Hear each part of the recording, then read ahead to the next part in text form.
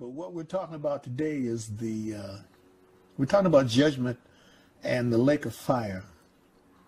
Because if I don't get this out now, then it'll be a long time before I say this again. Hell itself is going to be thrown into the lake of fire. You're going out of the frying pan into the fire. It gets worse. It's 100,000 times worse than going to hell.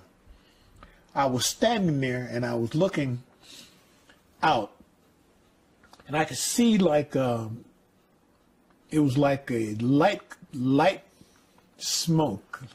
So it wasn't dark. It was like a light. So it was a haze, but it was very light. I could see it, and I thought I was seeing something from a distance. And then it started to move. I was on a platform.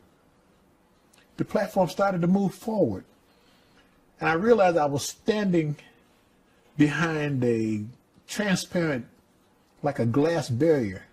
And I moved forward and it stopped. I'm on the platform and I looked and there were people. They were lined up side by side as far as you could see. As far as I could see back, and as far as I could see to the left, and as far as I could see to the right, they were lined up side by side. And they had their hands up and their mouths open. They were screaming, but I couldn't hear them. They were screaming in terror, but I couldn't hear them, but I could see them. And then I looked, the flames came up to about almost to their waist. But you know how fire goes up, like they say the fire licks. The fire was going up chest high, and their skin was melting. But it didn't come off, it bubbled, their skin bubbled. It's like, well, you've seen things that bubble. Mm-hmm. Their skin was bubbling. It was boiling. It was bubbling. But it didn't fall off. And the people were screaming. And there were these creatures. They were as big as, you know, they were as big as a dog. Bigger, as a good-sized dog. But they were like black bumblebees. And they were flying, and they had these stingers, and the stingers looked like they were about 2 feet long. And there was 3 of these things around each person, all the way down, all the way back. And 2 of them would, when they put their hands up and screamed, the stingers, they would stick them through their hands, and the people would scream some more. And then when they opened their mouth to scream, the 3rd creature would stick the stinger in their mouth. They would stick it all the way in their mouth, and then they would scream more. And they moved like, it was like almost like a cartoon. It was precision. They moved. The creatures, they moved. The one that stung you in the left hand would move to your mouth, sting you in your mouth. Then it would move to your right hand, and they would move to the next person. So they moved like that. And the people just screamed and their skin bubbled. But they wouldn't, the skin wouldn't fall off. And they were just there. And I looked at that and I couldn't believe it. And then all of a sudden, whap! One of those black things hit the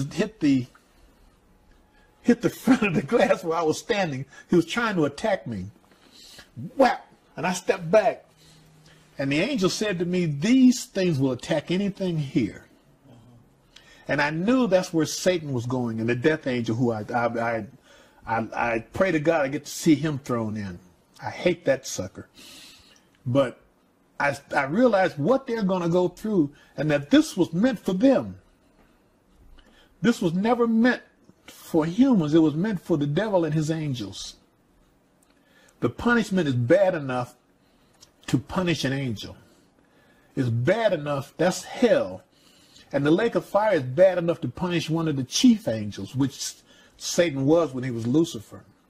The punishment had to be bad enough to punish a chief angel. It is absolutely horrible. And the platform started to move back.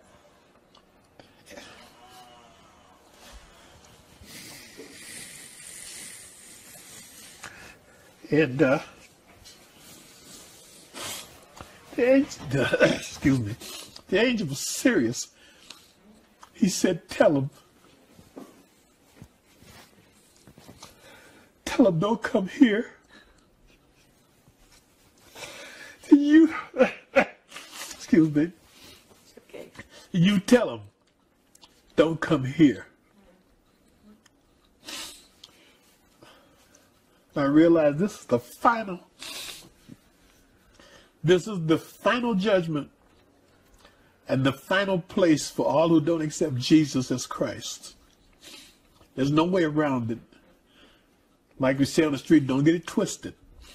There's no place else to go. If you don't go to him, you go there. God doesn't want you there. God wants you with him. But he has no choice. If you will follow Satan, if you don't follow Jesus, you're following Satan. And you will go where Satan is going. If you follow Jesus, you'll go where he's going. But if you don't follow him, you're following Satan. You're going to go where Satan goes. And you're going to get the same punishment that was planned for him. God help you.